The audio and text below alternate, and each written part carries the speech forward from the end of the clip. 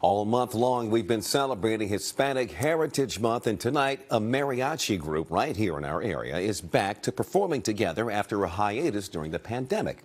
Mariachi Los Amigos was formed more than 4 decades ago. They've played thousands of gigs over the years, from small get-togethers to performing for presidents. News 4's Mauricio Casillas shows us how the group is leaving its mark with the Latino community. Pride and passion emanates from Daniel Sheehy's basement. The plucking of strings, the blaring of the trumpet, the vibration of the violin, and of course, the booming voice bringing it all together.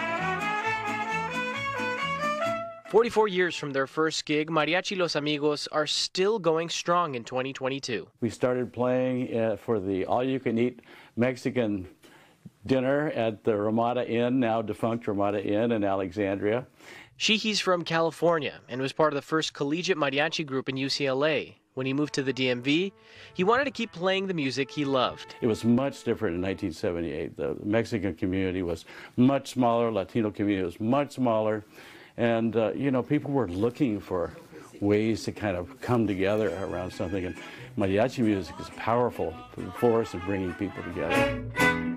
The music created a sense of community, but the group was also serious about its craft. Rehearsals were a must, and an attention to detail and quality is what set them apart. We were kind of putting a marker down and maybe helping shine a light on a broader community that for decades really wasn't recognized much at all in the greater Washington area. Ya tengo bastantes años. And the group has helped immigrants like Mario Castro feel at home. I'm proud to be Mexican because this Mexican music is beautiful. I love it. And no gig is too small or too big for them. They've had the chance to play in the White House for multiple presidents and dignitaries. I never thought I was going to be in the White House. Never. Bill Clinton says, "Okay, play something for us, boys."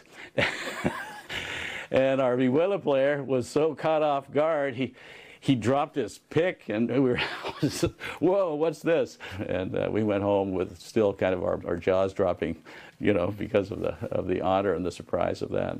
Like with everything, there's been highs and lows. The togetherness that comes with mariachi music was stripped away from the group when COVID hit. For some members, playing gigs was their main source of income. During that time, it was tough for all musicians. It was no jobs, nothing at all. For me, playing music is a social gathering, and so it's something that I need. Now that the pandemic has eased, the demand for mariachi music is booming. The group is thriving.